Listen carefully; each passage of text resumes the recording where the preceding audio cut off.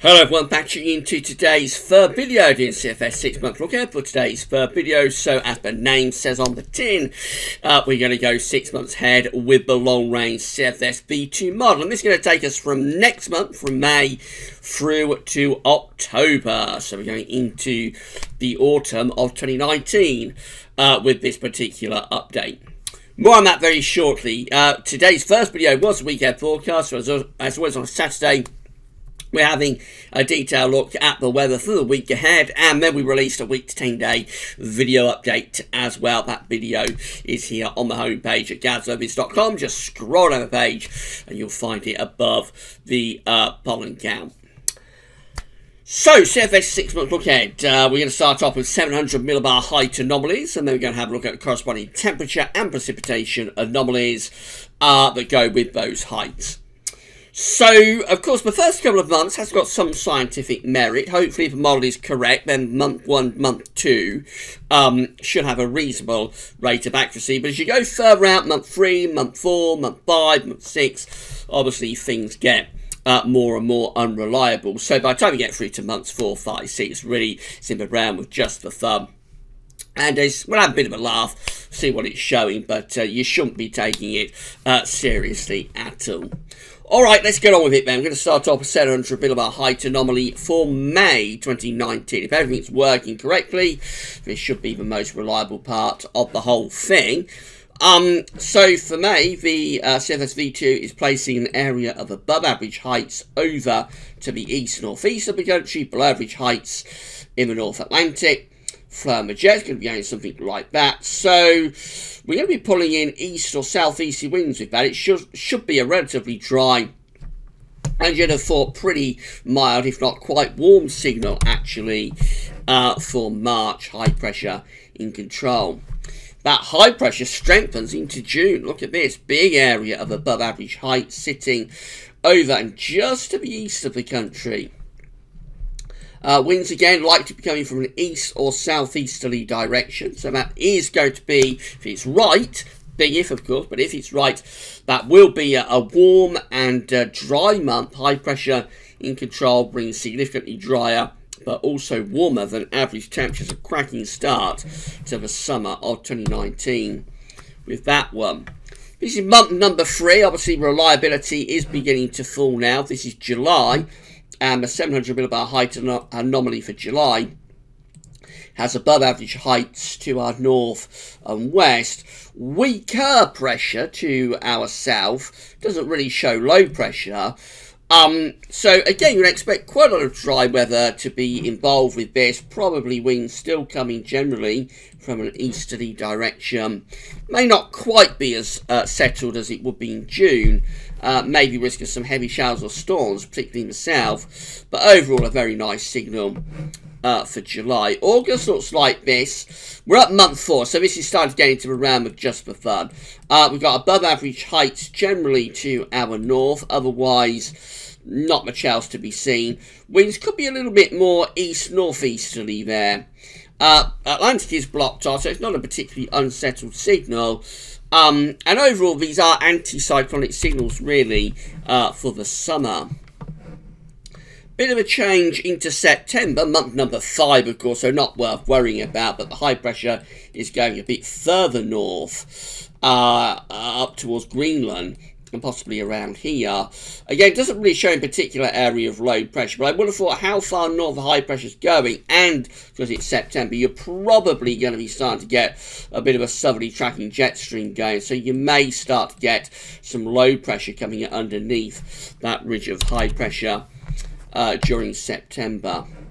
And then very different for October. This is month 6. It has high pressure out to the southwest of the country, low pressure developing around Greenland, Iceland, strengthening the jet stream, and bringing in more of a westerly type flow there. So after all of those easterly months that we have between May and September, the flow finally swings round more to the west as we get through to October. Temperature anomalies for May are coming out warmer than average in most of Northern Europe and also Central Europe, and also the UK and Ireland is included in that too. It gets even warmer though into June. Remember, in June it looks like a cracking start to the summer of 2019 with a big area of high pressure sitting through central parts of Europe, and that'll be dragging up those warm southeasterly to easterly winds, so potentially quite a hot month in June with above average temperatures, quite significantly so. July also coming out warmer than average, so it's a warm summer, maybe even hints of a hot summer here, certainly for June and for July anyway. The high pressure is more towards the northwest of us, I think, in July, which possibly gives us a little bit more of a northeasterly type flow. So not quite as warm, but even so, it's a very anticyclonic signal still for July, and temperatures significantly warmer than average. August also looking above average with temperature anomalies. Notice from that peak in June, the temperature anomalies to average are lowering. So it's not as hot in August to average as it is in June, but still widely above average through most parts of Northern Europe, the UK is included in that. But coming through to September, we're going closer to average, still a little bit on the mild and average side, but gradually all of that warmth is draining away. So September possibly closer to average. October, this is more of a westerly month, remember, in October. So we have low pressure up here and we have high pressure down there, which sort of brings up a little bit more of a west-south-westerly flow. So October is mild on average, but from a different route compared to the other months, because that's more of a west-south-westerly type wind. Precipitation anomalies, so for May, significantly drier than average. So again, the high pressure is there to our north and northeast. We're bringing in those easterly winds. Low pressure's down here, so it looks quite wet for Iberia. But for Northern Europe, and UK and Ireland is included in this. It's a dry month with quite a lot of easterly winds. And then that dry signal intensifies, if anything, as we go through into June. The high pressure is centred across more parts of southern Scandinavia, Central Europe, and into the North Sea. Again, that's bringing in east-southeasterly winds, so it's a very warm month, potentially quite a hot month in June, but also looking really dry. Heavy showers or thunderstorms down across southern Europe and into the Mediterranean. That's July, so again the high pressure still just weakens a little bit in July. Still generally on the driving average side both in Northern Europe, so much of Scandinavia still driving average, and you would say, but particularly for northern and western parts of the UK and Ireland, it's rather driving average too. Notice many of these central southern parts of Europe are going a bit wetter than average, so obviously the risk of showers or storms pushing northwards into more central parts of Europe is increasing as we go into July. But overall, the signals for us still there for a relatively warm and dry month. That's September, that's August, I should say. By August, it looks like we are losing that driving average signal. So very gradually, we might just be starting to hint at things going a little bit more unsettled as you get through to the latter stages of the summer, although it is quite a weak signal. And that's September, and again, very weak signals, both for August and for September. It does look as though sort of France, central parts of Europe are possibly still on the wet and average side, but Northern Europe is looking rather drier than average. And then we go through to October, winds are swinging into the southwest, so it's a different pattern in October. High pressure's down here, so it's dry into Spain and Portugal, and then low pressure is up here kind of thing, and we're bringing a westerly flow, southwesterly flow in between. So October possibly is rather more westerly and wet and windy type pattern. But it's 6 months away, so don't worry about it. Coming back to the more reliable time frame.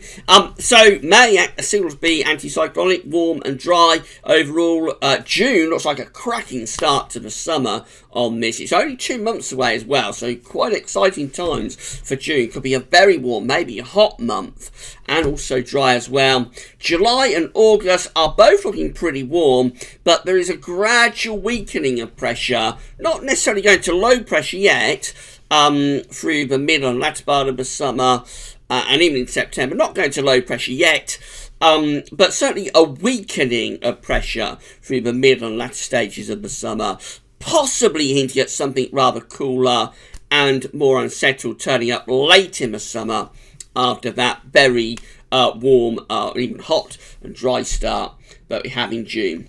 Right, I've rattled through very, very quickly this month, and I've cut down a little bit on the banter as well. So, hope you found it interesting and informative. We shall be back with CFS 6 Month Look-Ahead for you next month, and of course that's going to extend out into November, so we'll go through the whole of summer and autumn in next month's CFS 6 Month Look-Ahead.